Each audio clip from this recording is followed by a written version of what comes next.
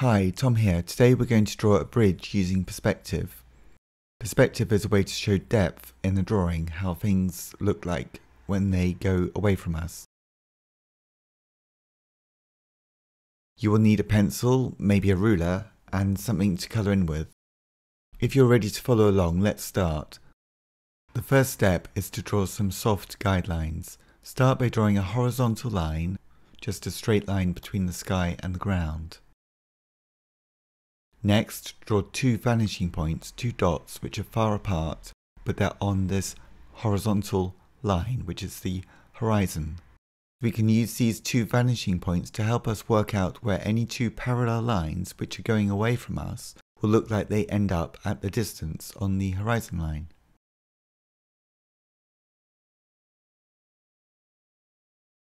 Now draw two lines from the right vanishing point for the long side of the bridge, as it goes away from us, the viewer, towards this distant line, the horizon line. Next, we can draw two vertical upright lines for the sides of the entrance to the bridge. They need to be vertical, like the vertical upright sides of your paper. Now draw a line from the right vanishing point to the height of the entrance of the bridge, which should be lower than the top line of the bridge itself.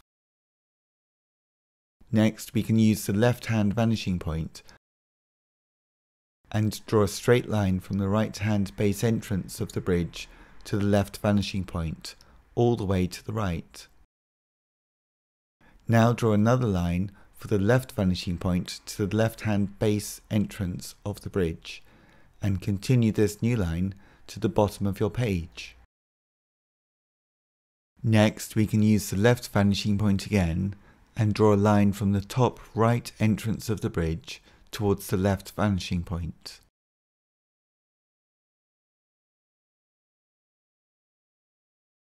Now draw a vertical upright line in the bridge entrance between the two lines that go to the left vanishing point. Next, we can draw a line from the right vanishing point to the top of the new vertical line and beyond. Now we have a bridge in two-point perspective. You could darken the lines that we need for the drawing, but erase the guidelines that we no longer need, because they were just guidelines. If you want to add a shadow, draw a line at an angle from the top right entrance of the bridge to the base of the bridge. Now we can use the right vanishing point to draw a line from the base of the shadow angle going left, but using the right vanishing point. Next, we can also draw a line for the edge of the cast shadow beyond the entrance of the bridge, using again the right vanishing point. If you want to, you could add a truck at the top of the bridge. To do this, draw a line above the top of the bridge, using the right vanishing point to get the angle of the line for the top of the truck. Next, draw two short vertical lines and then use the left vanishing point for the top of the back of the truck. Then we can just sketch in the cabin for the front of the truck, which is going away from us over the bridge, all in two-point perspective.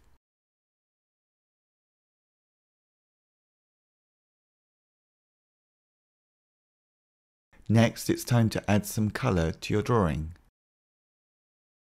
If you'd like to learn more about drawing techniques and find out about my online drawing courses, please visit circlelineartschool.com. Thanks very much for watching this Circle Line Art School video. Please subscribe to keep up to date with all the content I make. This is a drawing, a little sketch that I made when I was thinking about what to do for this video. If you have any suggestions of drawings that you'd like to see, please add them to the comments at the bottom of the video. Thanks for watching and see you next time.